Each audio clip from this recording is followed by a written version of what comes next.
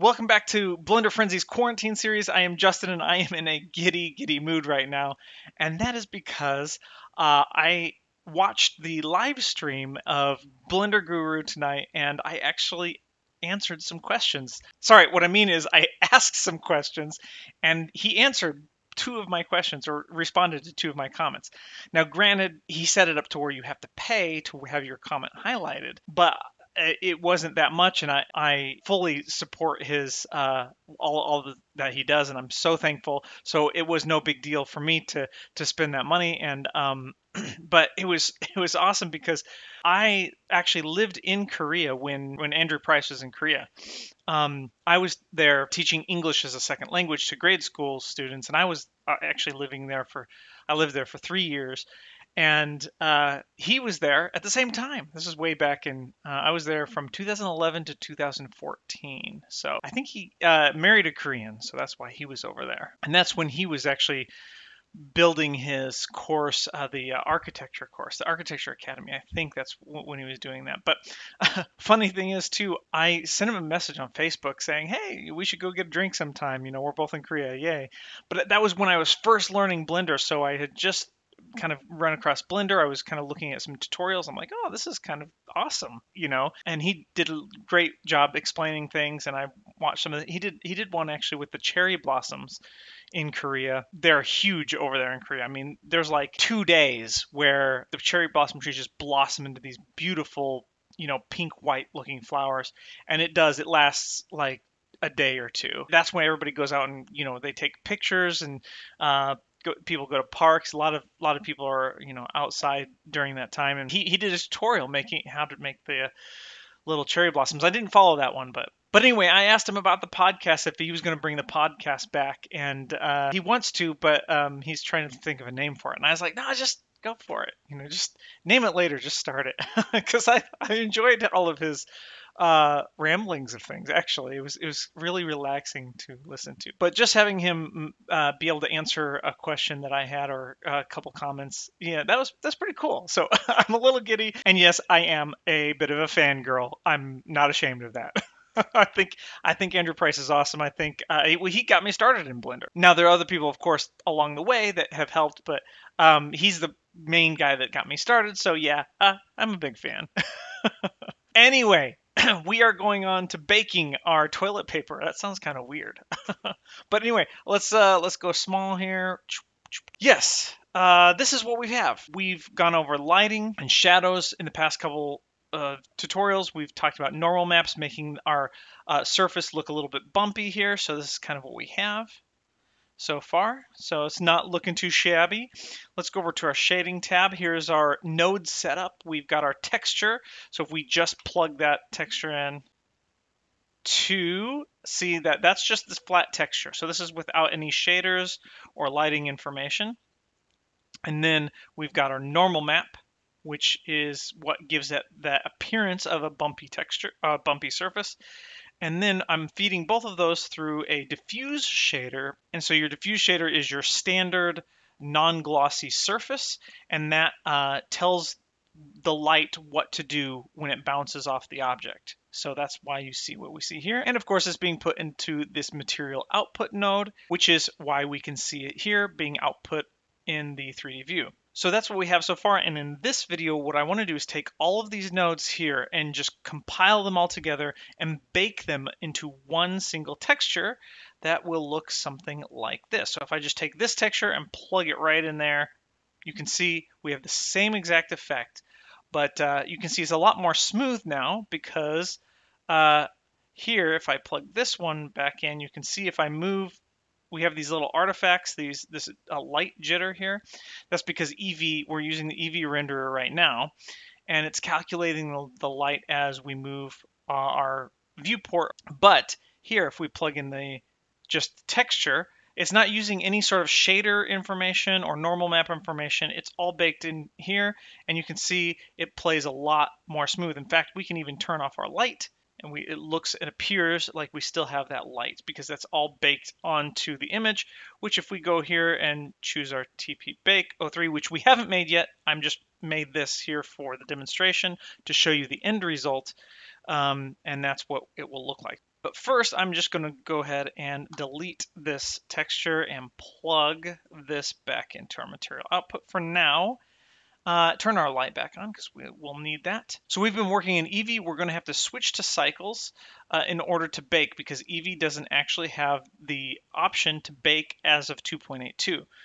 So, but before I do that, what I want to do is come over here to the material preview mode, and then in the drop down, choose scene lights and scene world. Now I'm just doing this so that this matches our rendered view. So both of these are the exact same right now. And they're both using the Eevee renderer.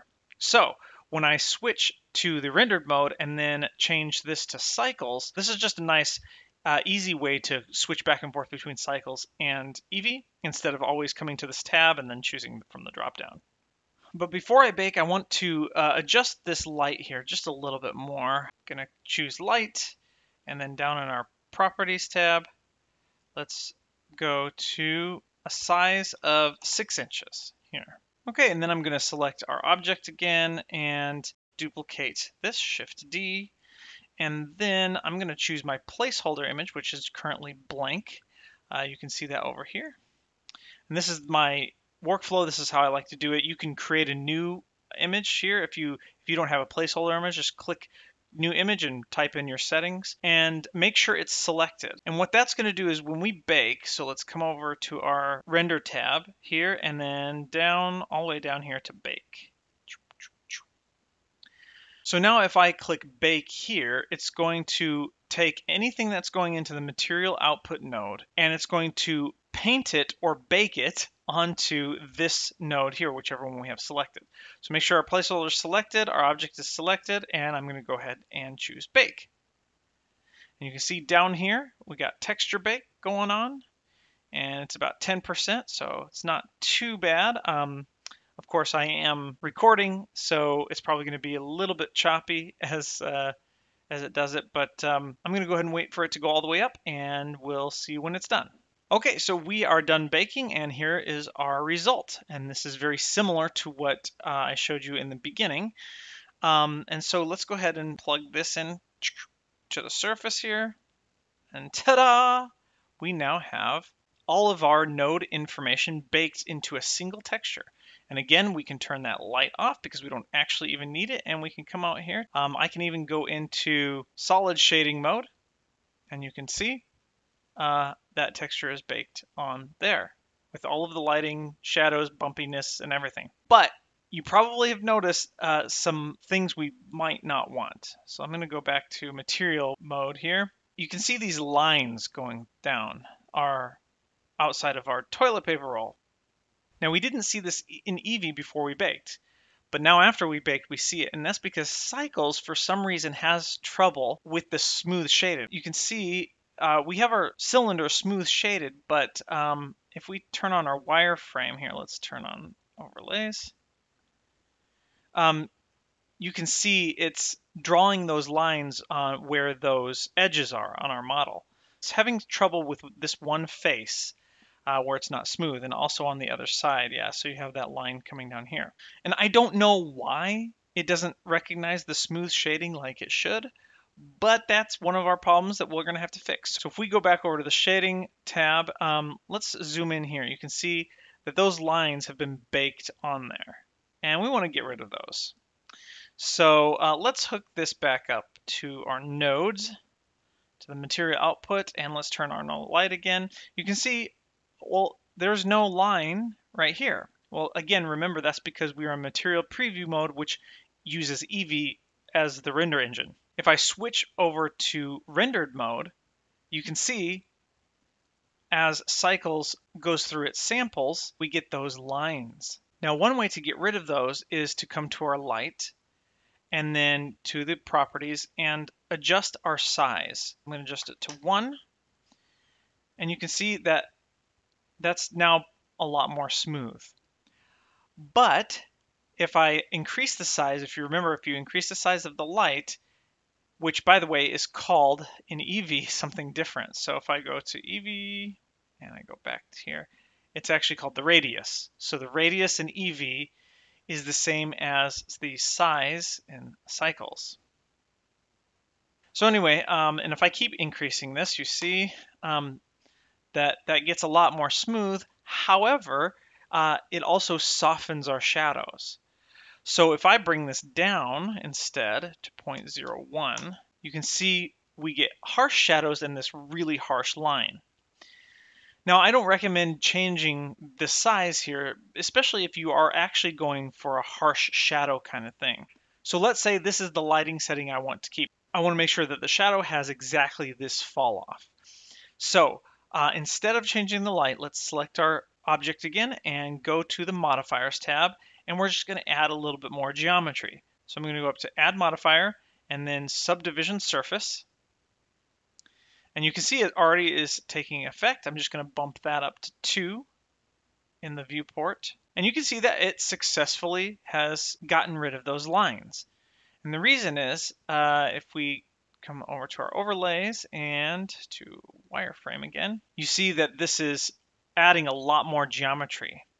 Now, normally I would click simple to keep the shape, but that actually has the opposite effect of what I want here, because now you can see it's definitely kept more of that cylinder shape and given us more lines that we don't want. So I'm going to leave it at Catmull Clark. I think that's how you pronounce it. I'm not sure. And that gives us this smooth shading. Now, it's applying this subdivision surface after our edge surface, which is good. That's what we want. We want to keep our sharp edges that we defined. And actually, we can just uncheck edge angle because we're not using that. We've defined our own sharp edges. And then it applies the modifier of the subdivision. And if I disable this, you can see what's happening. So this is our original geometry, and this is just adding more to it. And by doing that, it will smooth out that shading. And the reason I'm using a modifier instead of actually adding geometry is so that I can get rid of this after we bake, because we only need the subdivision surface for the bake. And once it has that on there, then we can go back to our low resolution and paste our bake onto that. Okay, so let's disable all overlays again. I'm going to go into a couple more things before we actually bake the second time. So let's go back to our render tab.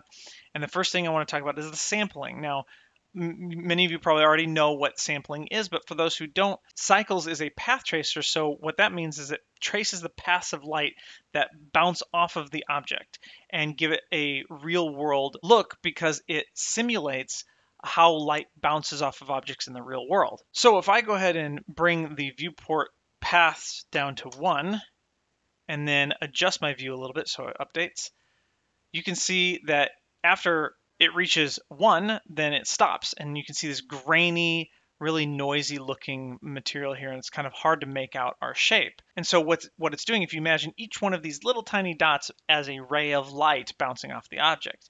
So the more rays that you have, and you can see it's counting up over here, the better and more clear and crisp the object becomes.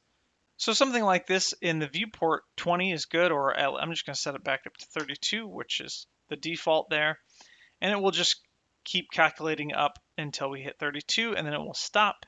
Rendering done. If you put 0 here in the viewport, then it will continue to add samples into infinity until you make some sort of update or change anything. So I'm going to leave that at 32, and then our render, when we bake it out, it's going to be at 128, which is going to be a lot more clear and crisp. Okay, so let's go down to bake again, and the second thing I'm going to do is just uncheck some of these. I know our object isn't glossy, so I'm going to uncheck that. There's no transmission of light going through the object, so I'm going to uncheck that. And same thing, there's no subsurface material like skin where you can see light through the skin.